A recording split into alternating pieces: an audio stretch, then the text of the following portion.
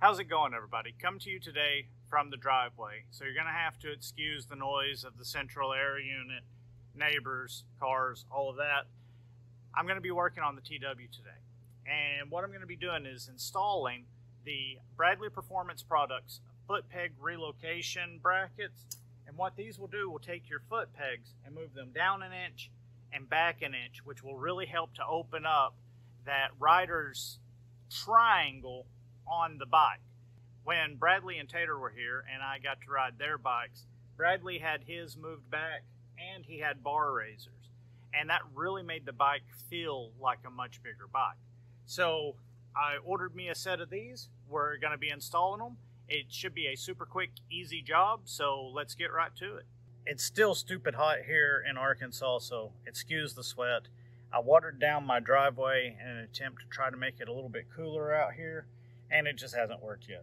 So anyway, on the back side here, you've got your little pin that goes through the peg and through the mount, and it's held in place with a little metal key. You got to bend the key around, pull the key out, the pin will come out, and then your peg and spring will come out. The back side of mine is bent, and it's going to make it a little bit harder to get that key out. I'll try to zoom you in and show you what I'm doing. There we go. I had to smash up my pin a little bit to get it out.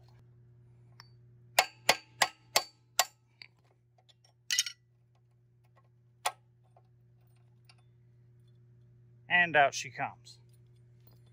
So you can see with that bend the reason why I had to fight mine. Yours should not be that difficult to remove. After you get your peg and your pin removed, next you're going to remove the factory bracket. 17 millimeter, you don't have to use an extension.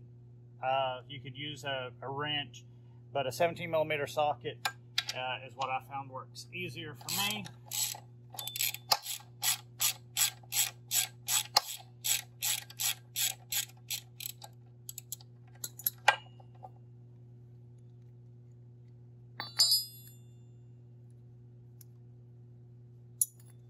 And that will remove your factory bracket.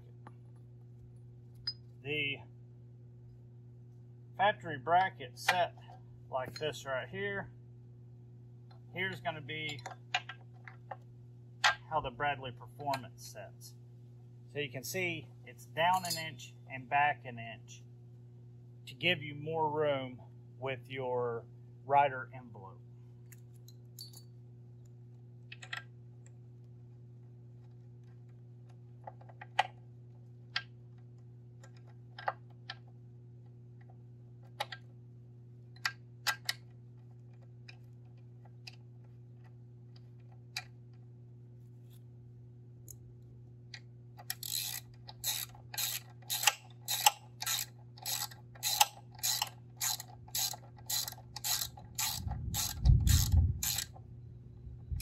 Got some thunder. Don't look like it's anywhere near here. Snug down your bolt. Time for reinstalling. Okay, so after you get it mounted up, just double check that your peg fits in there good. Just like so. Now we're going to go to the other side before we finish. There's a little trick to these, so let's go to the other side. For this side over here, you're held on with two hex head, Allen key, hex head, whatever you want to call them, bolts. I have an 8 millimeter that fits, but I don't have enough strength to turn it out here. So little trick is get you a crescent. Put your crescent tied on, boom, you can now apply more leverage. So that's how we will remove this side. But again, we got to remove the peg first. So same thing as the other side. You're going to bend your keeper around, knock your pin out, and be good to go. Once you get your little keeper pin out, everything will come out together. And now we're going to remove this side, and that's where this comes in.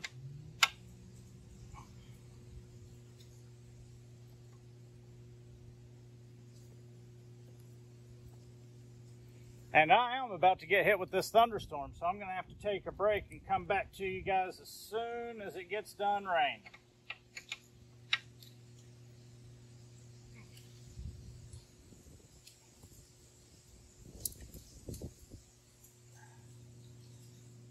And here's the new one.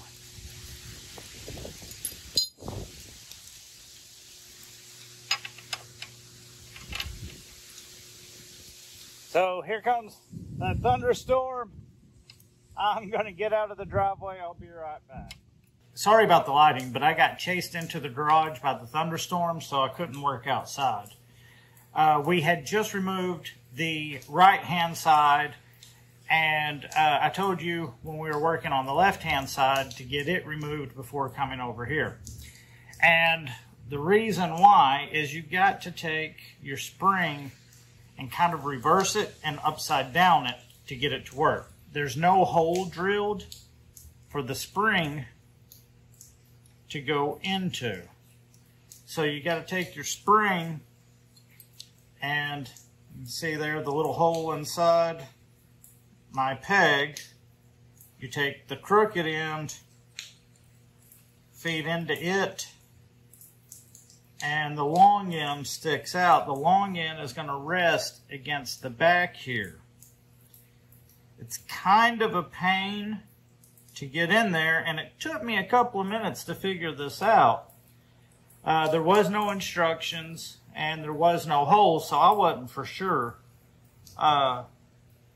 So it took me a couple of minutes to figure it out, and that's why I said let's wait until we get on this side. So we got our pin ready.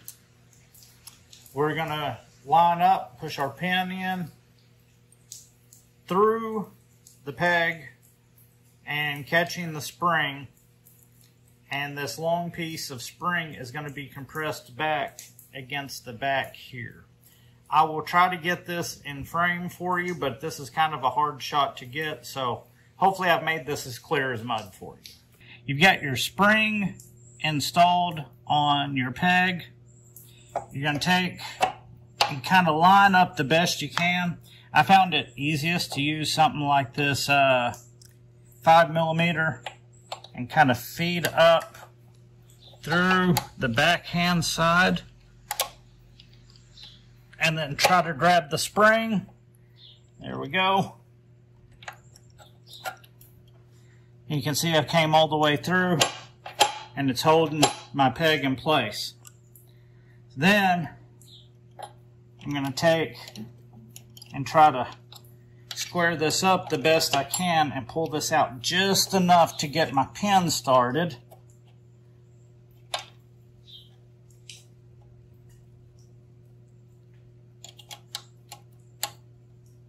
And then just kind of slowly work my pin in as I work my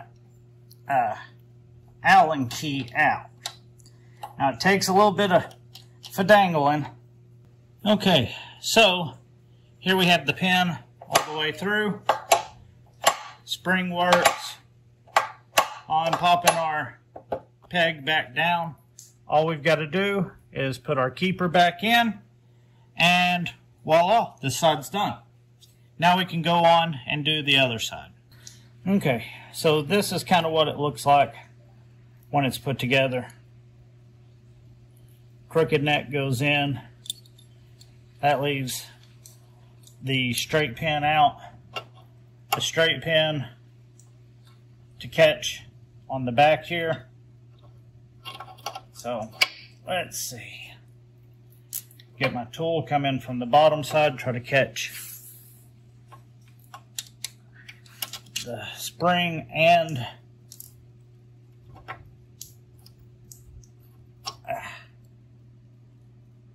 go.